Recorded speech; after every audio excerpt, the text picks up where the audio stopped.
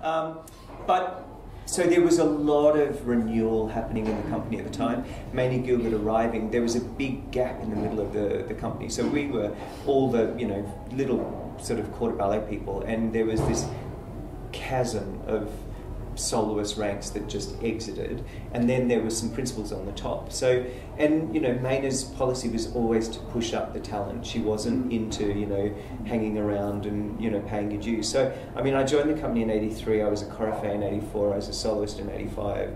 I was a senior artist in '86, and then I was a principal in '89. So, and Stephen, and he had the same trajectory, except he was a principal in '87. So, we were really fast-tracked through the company, and I was doing principal roles in my third year in the company. So it was an extraordinary time, and I look back on it now and think, God, how did I think I could do that? But I guess we had the opportunities, and we worked really hard. Mayna was a taskmaster, and she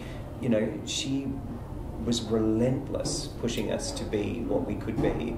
And I really appreciate that now. And I think, I look at some of the dancers that join the company now, and some of them have had that same trajectory. I mean, you look at Cheng Wook Wo or Ako Kondo, I mean, every year they were promoted, and, Ako's only been in the company since 2010. So in 6 years, she's a principal, which is exactly what happened with Steve. So it's not that I don't think it happens now, it's just, I think we were lucky that there was that opportunity. It was an evolutionary period, wasn't it, really, with so much happening. And I think, I mean, for me, the biggest, I mean, two things happened in my first year. I danced in Graham Murphy's Beyond 12, and I did the young boy in that. And I was the fourth understudy, and all of the people ahead of me, dropped like dominoes, and I ended up stepping in because of injury and illness or whatever. And it turned out that just so happened that Paul de Masson, who was the sort of teenage one, and Kelvin, who was the sort of older one, we all had this ridiculously honky nose, and we all sort of looked as if we were sort of fitted in a group. So, but and that was my first big break. And then I think the second thing was in '84, which was the next year, we did Mayna's Sleeping Beauty, and Lizzie too and I were sort of thrown together through injury and whatever to dance Bluebird together. And after that, Rosemary Campbell, who was then the president of the Ballet Society, suggested that we went to Moscow, to the International Ballet Competition in Moscow.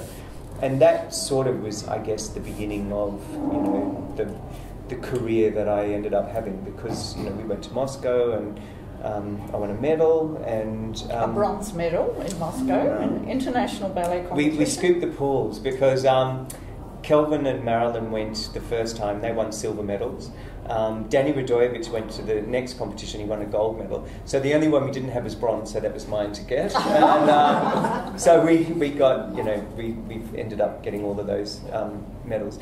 But it was really fantastic, because when Danny won gold, which was amazing, I mean, such an incredible achievement, he came back and basically, he went back to doing the quarter ballet in The Merry Widow.